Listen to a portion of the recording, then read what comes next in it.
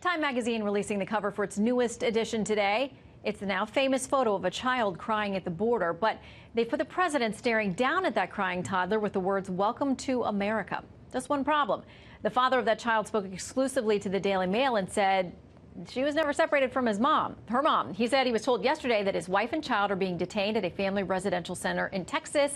They are together and doing fine. Let's talk about it with our panel tonight. Former senior advisor to Secretary of State Hillary Clinton, Philippe Reines, and syndicated radio talk show host Chris Plante. They're both chomping at the bit. I feel it before we even get started on this.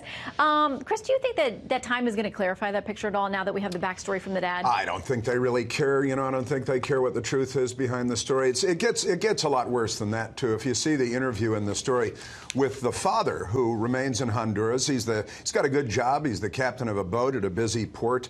He says that his wife left on June 3rd at 6 o'clock in the morning, hasn't seen or heard from her since. So it's nice that he got the update from the media. He said, she left and things there are, fine, not great, but fine, which I guess is the new standard for becoming a refugee or getting asylum or whatever it is in the United States of America, that your husband's job is good, fine, but not great. So you walk across the desert for 3 weeks and you show up in the United States and get a gift basket or something. It's completely ridiculous. I mean, Philippe did say he was very worried about them because his wife had talked about doing this. He was against it, and she left with their youngest child. There are other children, but he said she wanted to live the American dream, and that's why she came. The truth of the matter is simple. There are more than 2,000 of those little girls that have been separated from their parents. And I think to nitpick about the iconic photo rather than the powerful message that it's capturing, that what's happened these last few weeks has just gone to the heart of problem of who we are as a country, who we let in, how we treat them. I don't think the point is that particular girl. She didn't look very happy to me in that picture. The point is that particular toddlers often don't look like that. I mean, they look just like that. They don't look happy. The point is taking kids away from their parents. That's the issue. Barack they were Obama, together. In that case, they were together. But I'm just saying we need to be honest about each story and what we're covering. The honest story is that more than 2,300 children have been taken away from their parents. Barack Obama handed dozens of children over to child traffickers who use them for sex child trafficking, use them for labor trafficking. We handed them over to traffickers under Obama, dozens. If there were one case of that under President Trump, there would be cars upside down burning at intersections across America. The fact that the President Obama, all these pictures we're seeing in the news media are from 2014. We do have some of those, but we want to be very clear when we show these pictures that these are pictures from 2014. But those are the pictures that have made everyone hysterical over the course of the last week. Right, it did start with these, but to be accurate, the girls in the cage sleeping. Right, this was under the Obama administration. A couple of weeks ago from the Obama administration.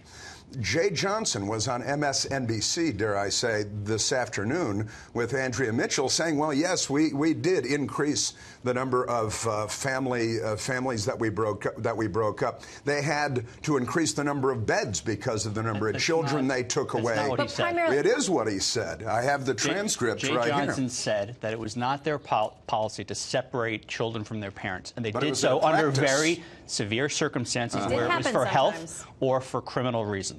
Well, right. This is something, let's be clear. Let's just talk about the here and now. Crossing into our country illegally is a criminal issue. It's a legal matter. It's against the law. No one's saying it's okay. Now, President Obama gave up on enforcing the law and allowed everyone a catch and release, just a pass through at the border. Now, I don't think most Americans just want to have an open border. The Democrats clearly want to have an open border. That appears to be unambiguously the position of the Democratic Party. You can't possibly be for this. But Philippe, what is the resolution, though? Because the outcry that we had was that they were being separated, and it tugged at everybody. It seemed like a horrible way for this to be handled. So the president signs the executive order saying they can stay together. And now we have Democrats saying, no, that's not good enough either. They all need to be released. Right. So what is the real agenda? Let's be clear here.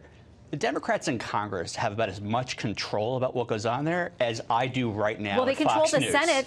If you can't get the 9 together, they're promising to shut down. Guys, Schumer will shut down anything that gets out of the House. The White House is Republican. The Congress is Republican.